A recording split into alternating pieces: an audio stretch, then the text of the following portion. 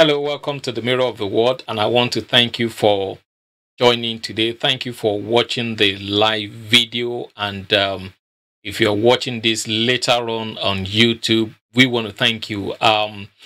We'd like to let our viewers know that as from the month of March, we are going to be moving on to YouTube. We're going to be posting the Facebook. We're going to be posting the live version on Facebook, but we are going to be moving on to YouTube as instructed by the Lord.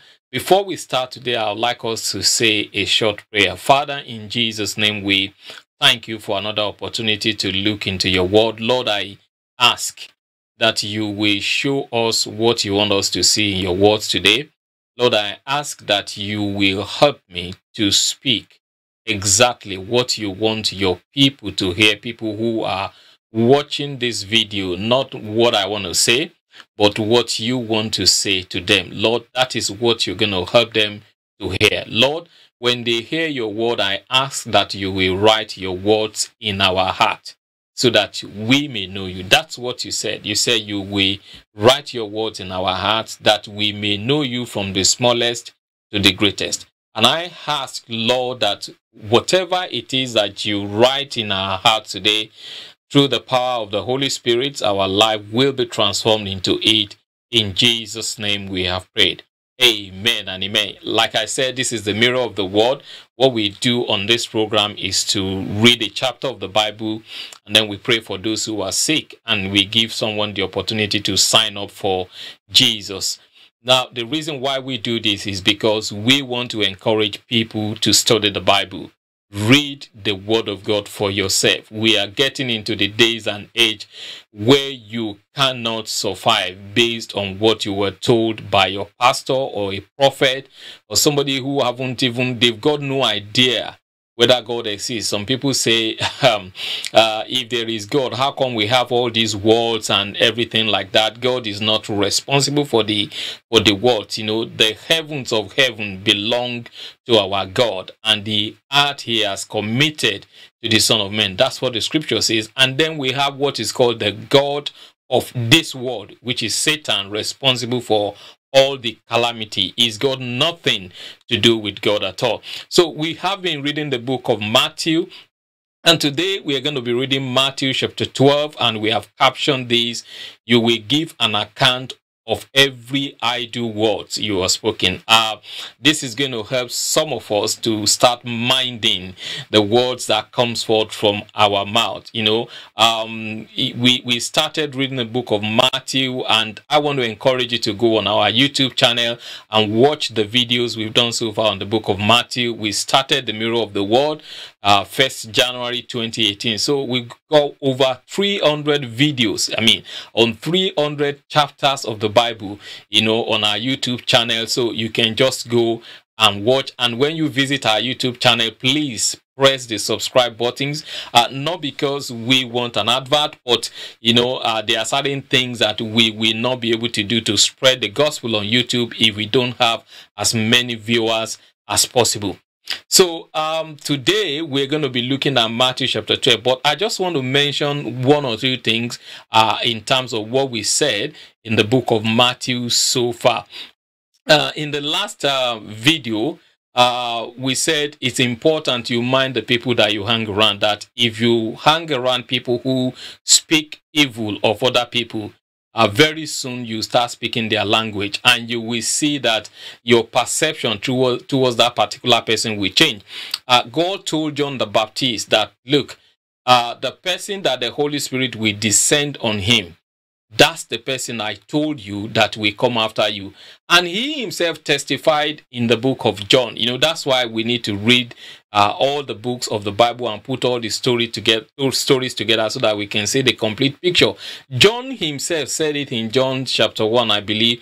So I don't know why John have to send people to Jesus, send two of his disciples to Jesus to start asking, are you the one, or should we be expecting another one? But something that I noticed was that Jesus did quite a lot of miracles, and then people took the report to John. So something changed when he heard what people said about Jesus. Will it be that you have changed your mind based on, oh, thank you, Lord. You have changed your mind based on what you heard for some people.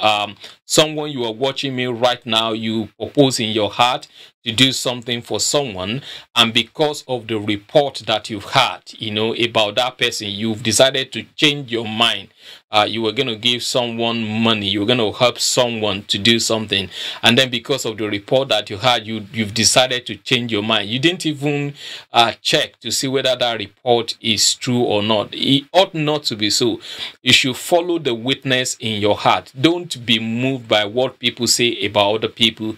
If you are concerned about what you've heard, give the people the benefit of doubt. Call them, or better still, ask God, Lord, this is what I heard.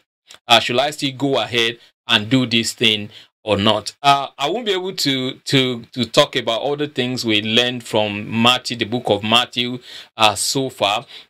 But I just want to encourage you to go and catch up on our videos, and we'll see quite a lot, because the chapter of the Bible we're going to read today is really very long.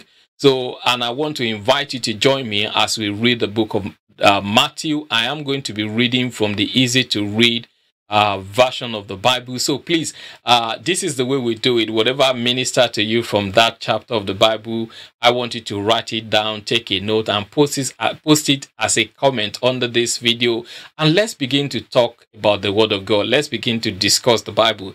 That's my goal. I want us to talk about the Bible. What is it that God has revealed unto you? Because the things of God are revealed in parts. He will show you some things. He will show me some things, and we can all learn. We can all learn together. No one can claim that, no, I know everything about what God has to say on a particular thing. So let's go and read the book of Matthew, and let's see what God will have us see in His Word today.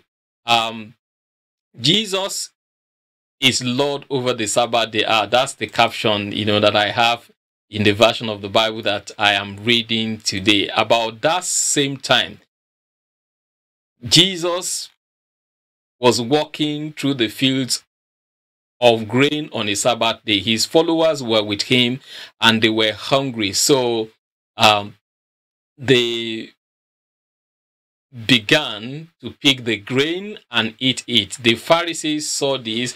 They said to Jesus, look, your followers are doing something that is against the law to do on the Sabbath day.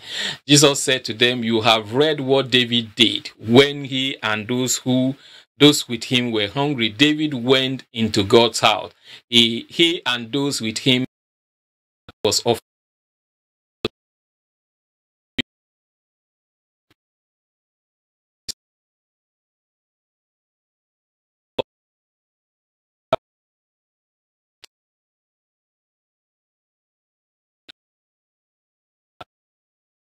that there is something here that is greater than the temple. The scripture says, I don't want animal sacrifices. I want you to show kindness to people. You don't really know what that means. If you understood it, you will not judge those who have done nothing wrong.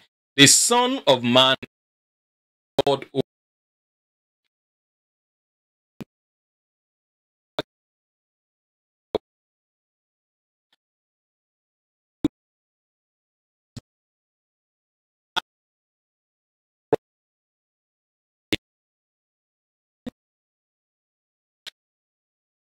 on the Sabbath day, you will take the sheep and help eat out of the dish. Surely a man is more important than a sheep. So it is right to do good.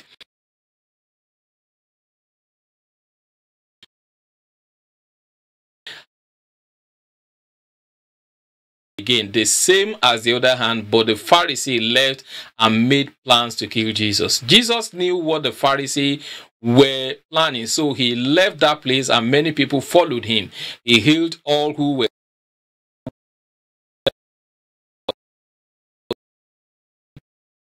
The prophet said, when I've chosen, he is the one I love, and I'm very pleased with him. I will fill him with my spirit, and he will bring justice to the nations. He will not argue or shout, nor one will hear his street. He will not break off even a bent stem of grass. He will not put out even the weakest flame. He will not give up until he has made justice victorious. All people will hope in him. Then some man to Jesus. This was blind and could not talk because he had a demon inside him. Jesus healed the man and he could talk and see. All the people were amazed at what Jesus did. They said, maybe he is this promised son of David. When the Pharisees heard this, they said, this man uses the power of Satan.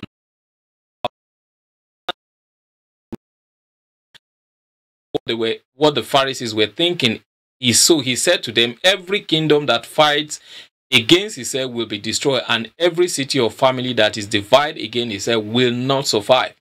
So if Satan forces out his own demons, then he is fighting against himself, and his kingdom will not survive. You say that I use the power of Satan to force out demons. If that is true, then what power do your people use when they force out demons? So your own people will prove that you are wrong.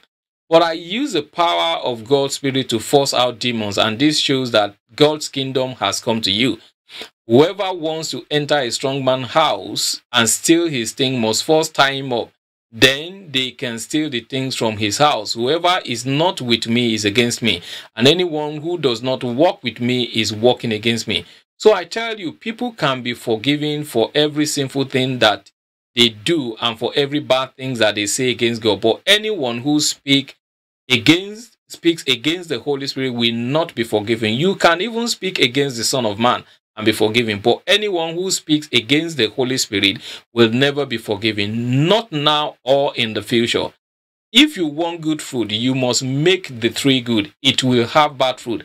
A tree is known by the kind of fruit it produces. You snakes, you are so evil. How can you say anything good? What people say with their mouths come from what fills their heart. Those who are good have good things saved in their heart. Though that's why they say good things. But those who are evil have hearts full of evil, and that's why they say things that are evil.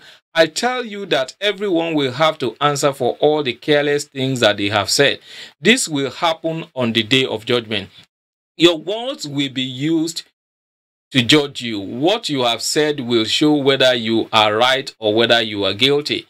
Then some of the Pharisees and teachers of the Lord answered Jesus. They said, Teacher, we want to see you do a miracle as a sign from God. Jesus answered, evil and sinful people are the ones who want to see a miracle as a sign, but no miracle will be done to prove anything to them. The only sign will be the miracle that happened to the prophet Jonah. Jonah was in the stomach of the big fish for 3 days and 3 nights. In the same way, the Son of Man will be in the grave 3 days and 3 nights. On the judgment day, you people who live now will be compared with the people of Nineveh, and they will be witnesses who show how guilty you are. Why do I say this? Because when Jonah preached to those people, they changed their lives, and you are listening to someone greater than Jonah, but you refuse to change. On the judgment day, you people who live now will also be compared with the Queen of South, and she will be a witness who shows how guilty you are. I say this because she traveled from far away to listen to Solomon's wise teaching, and I tell you that someone greater than Solomon is right here, but you won't listen. When an evil spirit comes out of a person, it travels through a dry places, looking for a place to rest, but it finds none. So it says, I will go back to the home I left.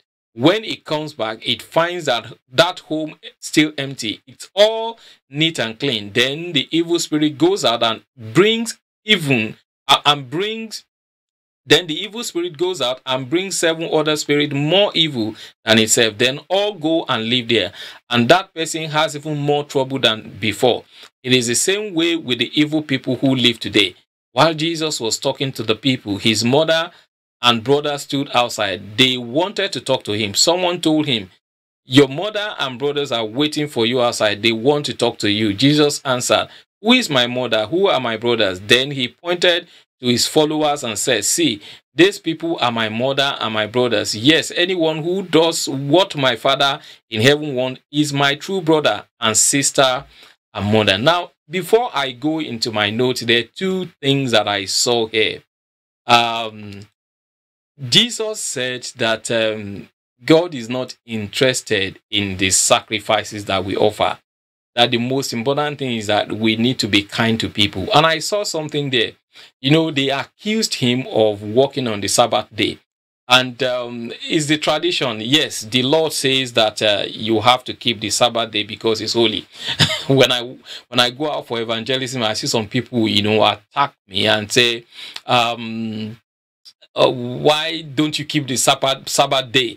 You are not supposed to worship on Sunday. You are supposed to worship on a Saturday. And Jesus said something fundamental here. And, you know, some of those traditions that we're keeping, you know, we inherited some things from our fathers based on what they told us.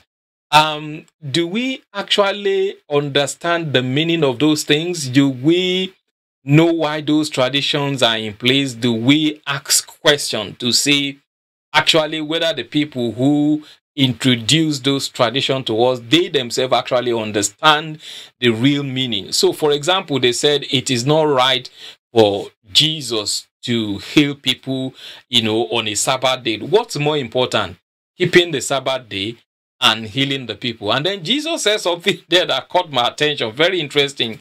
So he told them, he said, okay, on the Sabbath day, have you forgotten that your priests, they work? So the God's commandment. So this is really interesting. So God's commandment was that don't do anything on the Sabbath day. Keep it holy. But later on, when you read the book of Exodus, you actually see the reason why God said that. It was so much that people can rest, people can clear their heart, you know, people can, because the Lord rested, people can have time to maybe fellowship with their family. You know, there's nothing like that in the Bible. I'm just adding my own. But more importantly, people, for them to have a time they can rest and then, you know, spend time in the presence of God, for example. But they kept that rule to the letter. And Jesus now pointed out something. He said, okay, have you forgotten that your priest, they work on the Sabbath day? Okay, so if you are saying that the Sabbath day should be holy, people who are overseers, they're supposed to keep the Sabbath day. They work on the Sabbath day, offering prayers, you know, they perform their priestly duties also because they have to do it every day, even on the Sabbath day. What do you have to say concerning that? Okay, I think right there and then they didn't know how to give an answer. So what I am saying is that it's time for us to begin to check some of our traditions, some things that have been handed down to us. You know, I remember those days where I come from. One of the reasons why people have many children, apart from the fact that they need those children to help them on the farm, one of the reasons why they have many children was because they will say, you have 6 children, so the witch from your father's house we pick one, the witch from your mother's house we pick another one. So by the time they take one and then one extra, you will have 3 children left, not knowing that, oh, actually what was killing people was polio. Thank God for vaccination. Anyway, I'm going to leave that for now. The second thing I want to say before I go into my note right there was the fact that there are certain sickness or diseases that are caused by demons.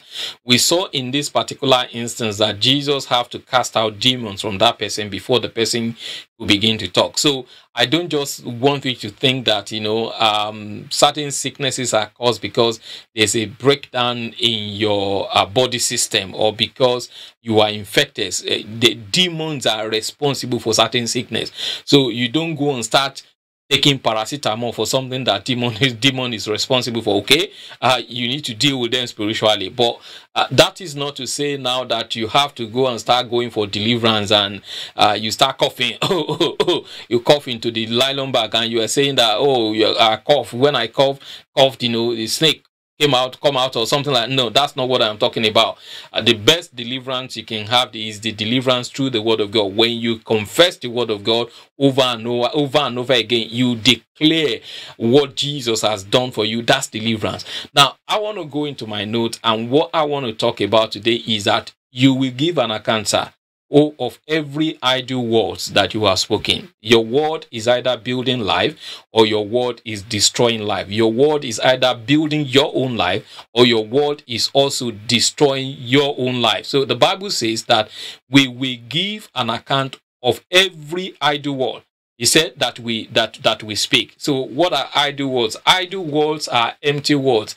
They are words that does not inspire faith. They are words that doesn't build people up. They are words that sometimes you may say, oh, I won't say anything. I will just keep my mouth shut. That's even worse because you are making the matter worse. Now, nobody knows what's in your heart. Yeah, you're keeping your mouth shut. You are not saying anything, but your body language says it all. We can read it from your body language. You're not in support. You're causing division. You are causing drive. The Bible says you are going to give an account. Now, Jesus Christ said in Matthew chapter 12, verse 34 to 35, he said, "O generation of vipers."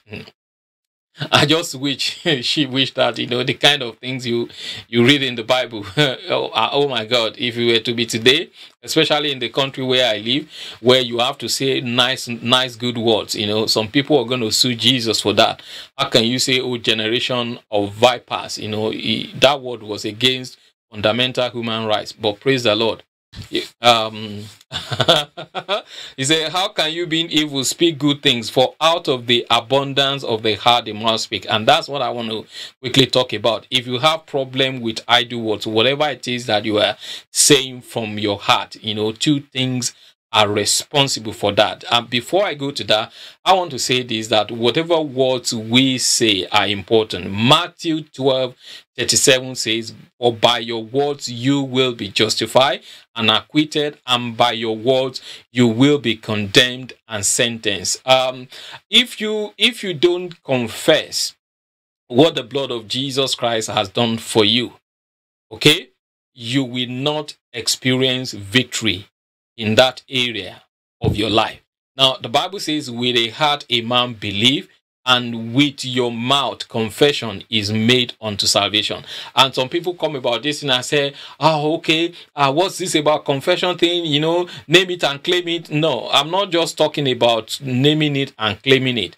So when you store God's word in your heart and you begin to say the words that are stored in your heart, what happens is that angels will hearken to your command.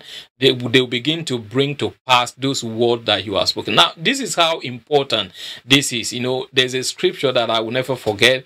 Many years, not many years, few years back, the Lord instructed us to begin to do some flyers, some little confession booklets. I think we did like about 7 or 8 of them, and we've distributed well over 10,000 copies, in looting and environment. And the caption simply says, "I will have what I say." And it was based on a particular scripture in the book of Numbers, chapter 14, 28 to 32. Moses sent some people to go and spy the land. And they came back and they started complaining. And they said, "Oh, the land is good, but we are not able to possess the land. We are like grasshoppers compared to those people." And God simply said something. He said, "Look, surely as you have said, in my ear, so will I do unto you." Numbers chapter 14, verses 28 to 32, just in case you are writing that. And he said, "Tell them, as I live, says the Lord, what you have said in my hearing, I will do to you." What you have said, not what somebody has said. The 10 people brought back the report, but they believe what those people said. They didn't listen to what Joshua and Caleb said. They listened to what the 10 elders said, and they started complaining on the basis of that. And God said, "Look, surely what you have said, I will do unto you." So that's why words are important. Now, I want to quickly talk about what will make your word carry weight. What will make your word carry weight? I love things like this. I saw Elijah just appear from, like, it was like he appeared from the blues, and he said, surely according to the word of the Lord, something like, okay, I want to get it right. He said, as surely as I live, according to the word of the Lord, there shall be no rain in this land. and he just declared a word like that, and then it didn't rain for the space of about 3 years. But obviously, he didn't just speak that word like that. I posted something on Facebook today that we need the Elijahs of our time to begin to make a declaration over that nation, to begin to declare the word of the Lord over that nation. You know, we're praying people. There is a place for prayer. There is a place for declaring the word of the Lord. After you pray, you have to make a declaration. You know, in the beginning, when there was confusion, you know, and there was gross darkness, you know, and nothing happened, God didn't pray. Okay, God did not pray. You know, he just declared. He said, "Let there be." So there is a place for us, or where we do let there be. Now, if you want to make people behave in a particular way, you want your husband to behave in a way, you want your wife to behave in a particular place, you know, in a particular way, you just check the word you speak to them. So if you want somebody to shoot you, not in the United Kingdom, because we don't carry guns there, not in Nigeria either, you know, I'm not aware that people who have licenses, but go to the United States, you know, and then just speak some provoking word to someone. You just have to be careful. You travel to a country like that, they're going to bring out a gun and they're going to shoot you straight away, okay? Because of what? Not because of what you have written, because of that's how powerful words are. So what we make your word carry with, let's look at that. The first thing is the condition of your heart. Jesus Christ said, "O generation of vipers," he said, "How can you, being evil, speak good things? For out of the abundance of the heart, the mouth speak." One thing you can't resist is that whatever is in your heart is going to be what is going to come out in your word. And let me give you a hint here, Sam. Most of us, what happens sometimes is that we don't listen to people's heart. We listen to what people say. Sometimes, even though I said that, you know, you will say out what is in your heart. In your heart, some people have perfected, they've mastered that act. You know, I'm going to say this. I hope somebody, I'm not going to get into trouble when somebody says things like this. You know, when I came to United Kingdom and I was looking for a job and I'll do the interview, and they will say nice things to you, like, "Oh, you did very well. You performed very well. That's excellent. That's brilliant." No. That's a lie. In a place where I come from, before I got to know the meaning of their excellent, fantastic, wonderful, "Oh, that's brilliant," you know, when I come from Nigeria originally, when someone tells you that's fantastic, that's excellent, you feel good. You know that you have performed very well. But okay, in the United Kingdom, when they say something like that's excellent, you know, that's fantastic, you know, no, it doesn't mean we have done. It's a word they speak to everyone, okay? So some people have perfected the act of not saying what's on their mind.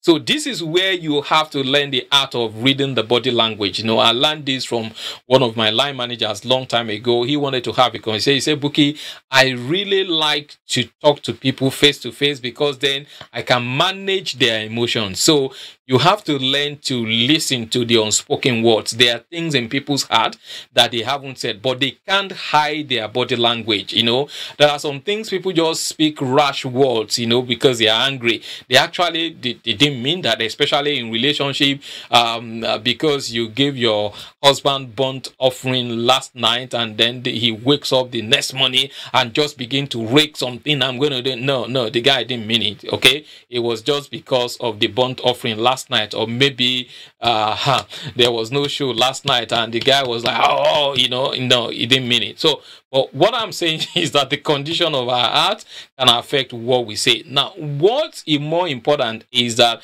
if you want your word to carry weight, you need to check who you are listening to. You need to check what you are hearing. I love what Jesus said in John chapter 6, verse 63. And he said, "It is the spirit that gives life." John 6:63.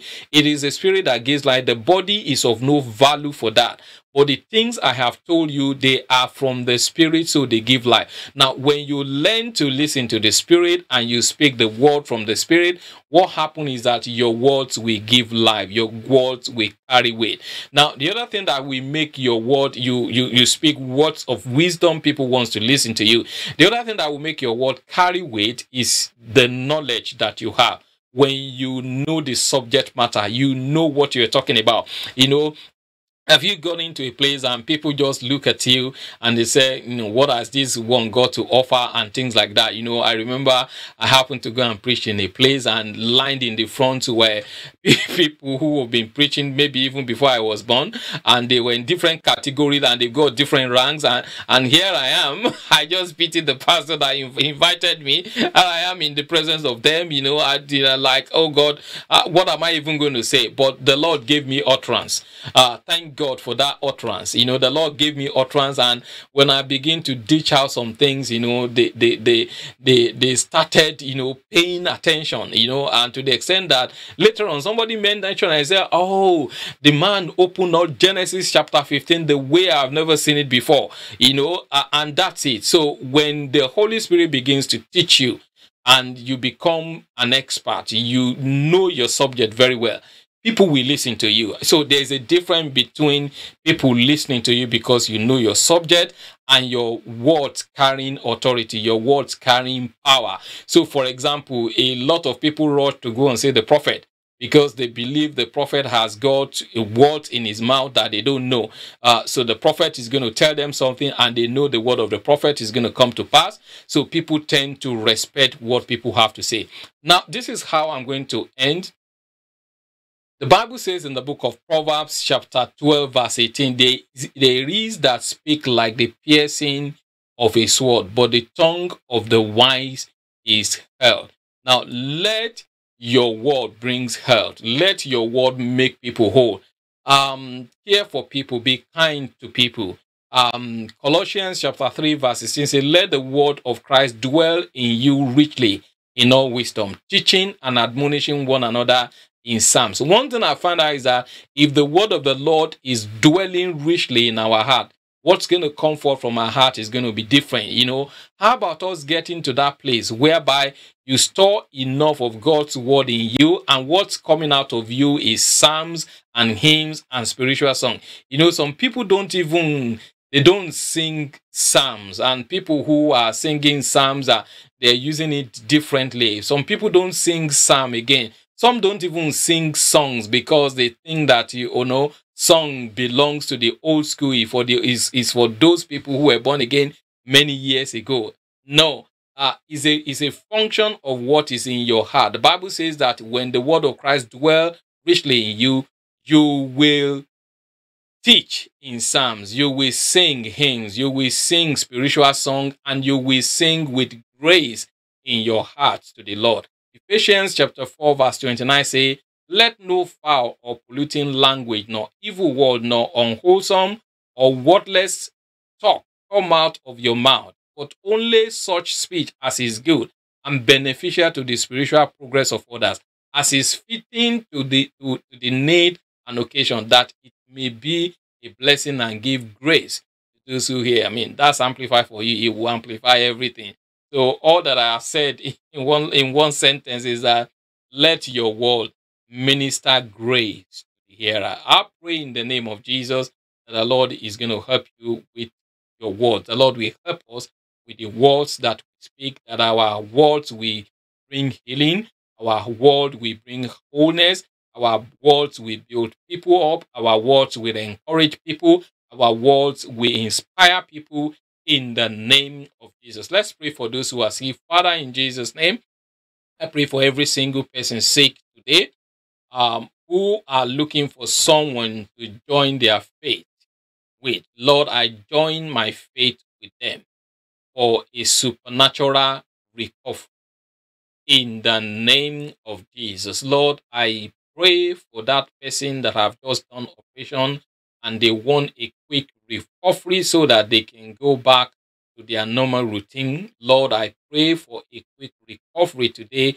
I command wounds to be healed quickly in Jesus' name. Lord, I thank you for this miracle. I thank you for this well. I keep seeing the picture of somebody. I think you did operation in your leg. I don't know which of them, but I can see bandage around it, and you are in pain. The Lord has healed you today. Lord, we thank you. We thank you for that. We give you praise. Oh, glory be to your name. Mangraku Segalasha.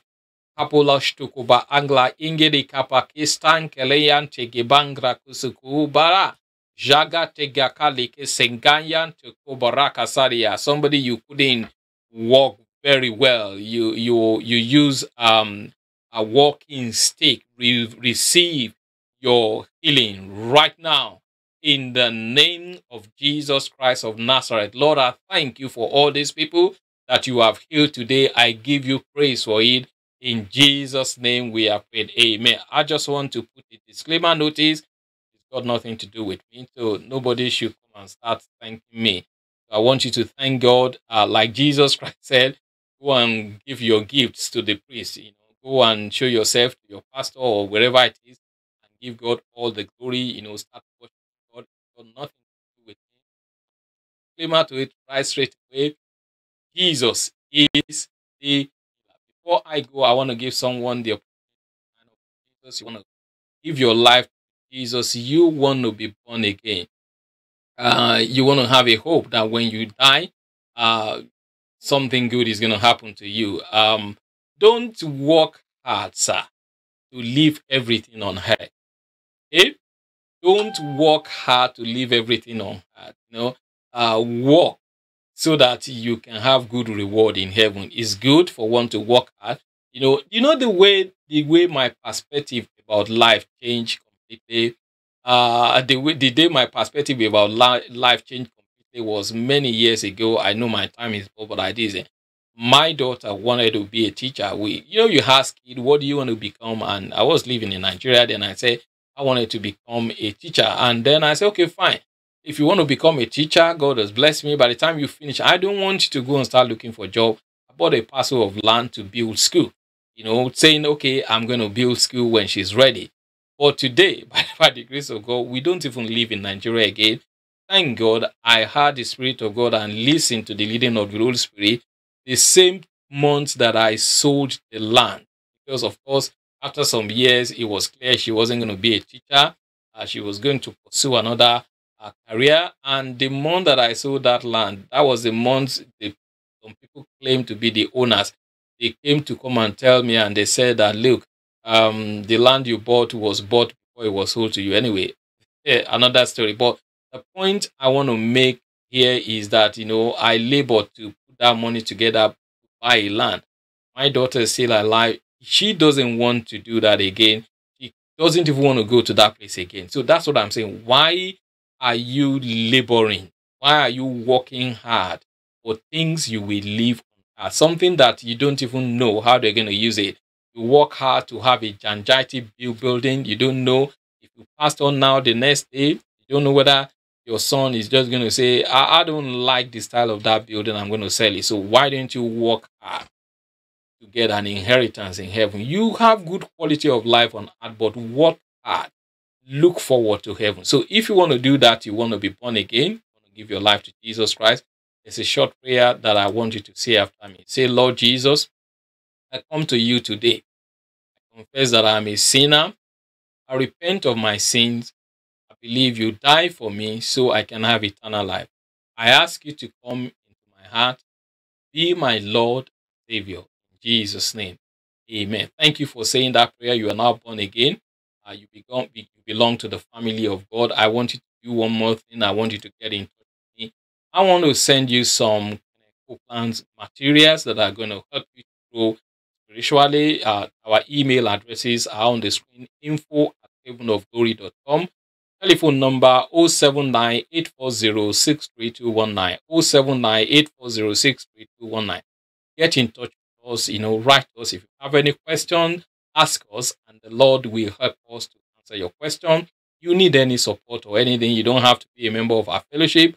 The Lord will help us to support you. And I want you to do one more thing. Find a local church around you can be part of. Tell them you are now born again. If you want to be part of our fellowship, we do series of online activities. We have the Mirror of the Word daily. We do prayer on Tuesday, which is online, and then we have our Bible study on Friday. And if you live around Luton, Bedfordshire, Milton Keynes, Harlow, North London, Edgware, you can join us for our service on Sunday, 9 a.m. to 11:30. That's our service time on Sunday. And as you do, I believe that your life will be transformed. I want to thank you very much for watching this video. A copy is going to be available shortly on our YouTube channel. You either look for the haven of glory, or you look for the mirror of the word, or you type in text word. And then please don't forget, hit the subscribe button and then share this video with someone. Thank you so much for watching, and God bless you. Have a wonderful weekend. Bye.